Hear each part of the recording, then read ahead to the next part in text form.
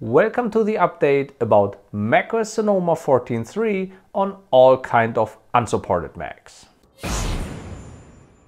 So in this video I'd like to talk about three topics. First one, how is macOS Sonoma 14.3 running on all kind of unsupported Mac models ranging from 2011 up until 2017.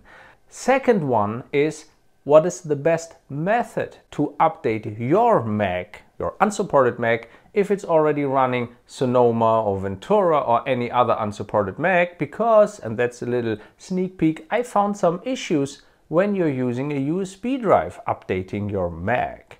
And the third one, I'd like to clear up a little bit about the confusion with that KDK, with that kernel debug kit that's all about the comments and, by the way, all about the Discord server that I'm running, and it already hit 1,000 members. So if you haven't yet, I would really recommend at first you subscribe my channel and click the bell for notifications so you don't miss any more updates. And second, join the Discord and start a conversation there. There are a lot of channels about every kind of Mac model, about specific software, and as I said already, about 1,000 members and growing, helping each other. And thank you so much for that great community and keeping all our old Macs alive. Let's start with the first topic, and that is, how is macOS Sonoma 14.3 that was just released 2 days ago running on all kinds of unsupported Macs? And the good answer is, and by the way, if you're like to install an unsupported macOS on your old Mac, this one is not a tutorial, but here is the ultimate and most easiest tutorial how to install any unsupported macOS on your old Mac. But if you already have an unsupported macOS on your Mac and you'd like to update to 14.3, I can give you a very great thumbs up for your Mac, because 12, 13, 15, Mac Pros 2013 and 2012 and the iMac 2017, all Mac models run flawlessly with macOS Sonoma 14.3, except, as before, the iMac 2011 and all other models that are older than 2012. That's the reason why I don't recommend installing Sonoma or Ventura on Mac models older than 2012, because the map kit requires a metal capable graphics card. That's not the case in most of those old iMacs.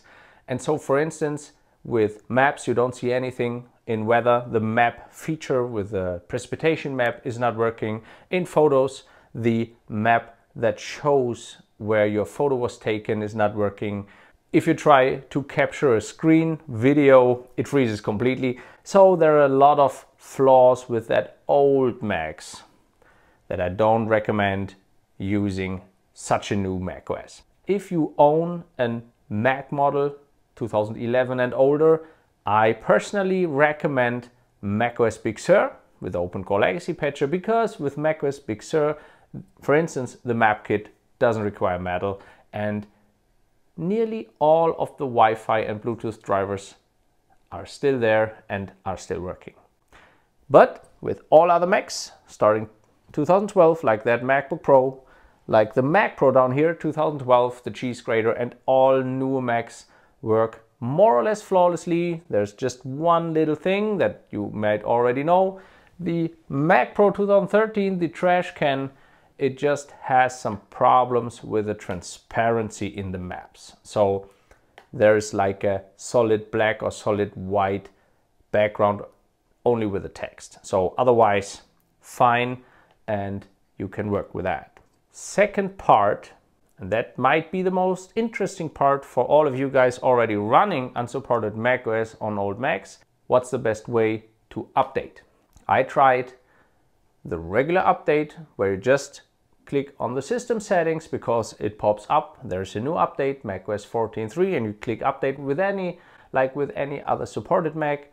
And I tried USB method, where I created a USB drive with the installer, booted from here and installed it as an update. What I can say is that all three MacBooks. MacBook Pro 2012, 2 graphic cards, MacBook Air 2013 and MacBook Pro 2015. All 3 of them, when you use the USB method, had a frozen progress bar about 1/3 during setup, during update. So here in my video, I already described that problem and described and explained the fix for that, and that worked with all 3 of them. You have to reboot, keep the shift key pressed so it reboots in safe mode, and then you will see the progress bar goes to 1/3 where it was stuck before, and then below the progress bar you see 1%, 3% and so on, and it starts continuing the setup. And the good thing with the USB method is that the post-install root patch is already installed. So you have the graphic acceleration directly installed.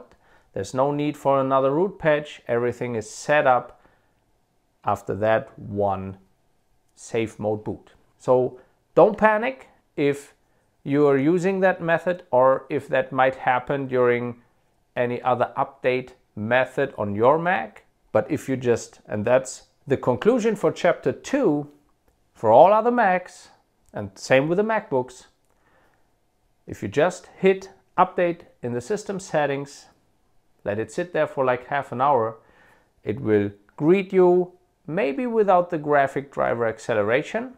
The OpenCore Legacy patcher will pop up, will say, okay, you booted without root patch, you want to install the root patch, you click yes, and after another reboot, everything is set up.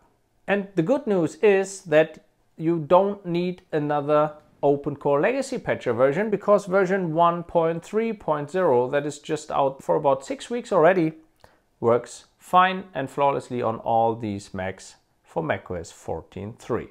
And now let's talk about the third part, and that is that KDK confusion. So KDK is a kernel debug kit that the OpenCore Legacy patcher requires to install, and now comes the important part, to install AMD graphic drivers. So basically, if you don't have a very old Mac, and if you don't have any AMD graphic card, you don't need a KDK. For instance, MacBook Pro 2012, MacBook Air 2013, MacBook Pro 2015, all of them don't need the KDK. And that is when you start the update from system settings, the OpenCore Legacy patcher will check, oh, there's an update incoming. It's just started downloading an update, and checks, do I need to download a new KDK? If it is the case, it will download the KDK. If it's not required, it won't. So don't panic if there's no download of a new KDK. And there is a new KDK for 14.3, and you find all links down in the video description. If you want to download that, you can do that. And if you want to play 100% safe, you can download the KDK, install it before you do the update. By the way, the Mac Pros 2012 and 13, so the cheese grater and the trash can, they do need the KDK, because the trash can 2013 has AMD graphic cards, and all official graphic cards with the cheese grater, most of them are from AMD, they will need the KDK as well. The old iMac 2011 has an AMD graphics card. It needs a KDK. So if you want to play 100% safe, as I said, just download the 14.3 KDK from the link down below and install it before you do the update. Otherwise, as I said, the OpenCore Legacy patcher will pop up and download it if required.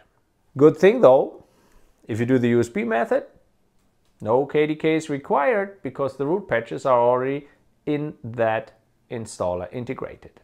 And so I hope I could explain a little bit what's about the KDKs and if you need it or not. Happy updating. If you haven't yet, as I said, subscribe to the channel and join the Discord for more questions and answers there, and a very nice community helping each other. Stay tuned for the next update, and therefore have a good week. See you soon here on my channel. Bye bye.